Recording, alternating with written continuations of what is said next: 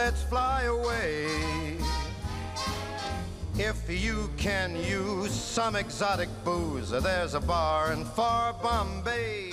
Come on and... Oh, love it. Look at that. Starting today, you can sign up to take part in early morning dawn patrol flights in Old Warbirds at Mesa Falcon Field. Yeah, isn't that cool with the American flag waving in the wind, gorgeous mountains in the background.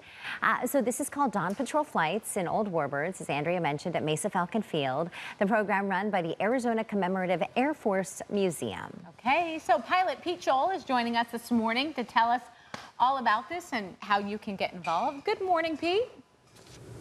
Good morning. Well, what an exciting day, not only for you guys, but for all of us here in Arizona. I mean, is this truly open to anyone that wants to come and take part?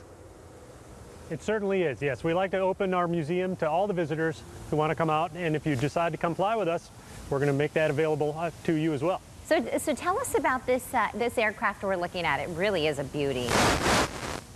Thank you. Yes, this airplane is an N2S Stearman. It was a primary trainer for the U.S. Navy, teaching World War II pilots to do their first initial flight training before they went out to go fly off of carriers in the, like I said, the U.S. Navy during the war. All right, so this is the plane that we would fly in if we sign up to take part in this. Is that correct? Yes, we have a variety of aircraft. This morning, the N2S is going to go flying along with our T6, which is a slightly larger trainer as well. But this is what's going to be flying this morning. As you can see, it's an open cockpit biplane, and it's a beautiful morning to come flying out here over the beautiful Arizona landscape. Isn't it so true? It's gorgeous out there at Falcon Field in the East Valley. Give us an idea, how many aircraft will you guys have available for the public over this event here? We have 7 aircraft. 2 of them are currently out touring the rest of the country, so our 2 bomber aircraft.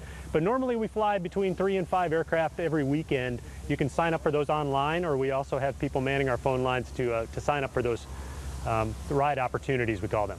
Okay, can you give us an idea of how much it would cost if we decide to go ahead with this? Sure, the Stearman here costs $175. It's about a half-an-hour ride experience. It kind of goes up from there. We do have a website, and most of our prices are posted currently on the azcaf.org website, and you can just check on there for ride availabilities and prices as well.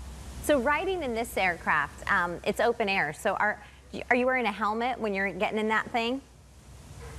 Yeah, just like back in the day, we wear a cloth flying helmet. We can probably bring a scarf if you really want one, but we do wear the cloth flying helmet, and it's wonderful. You're just flying out in the open breeze. It's kind of like the world's biggest motorcycle ride. It's wonderful. That is so perfect. Yeah, beautiful. Well, thank you so much for sharing this with us. Hopefully lots of people have listened and are eager to jump on board with you. Thank you so much, Pete. Well, thank you for having us. Have a good day. It is so cool out there. Yeah. You can see the big plane kind of out on the side of the airport.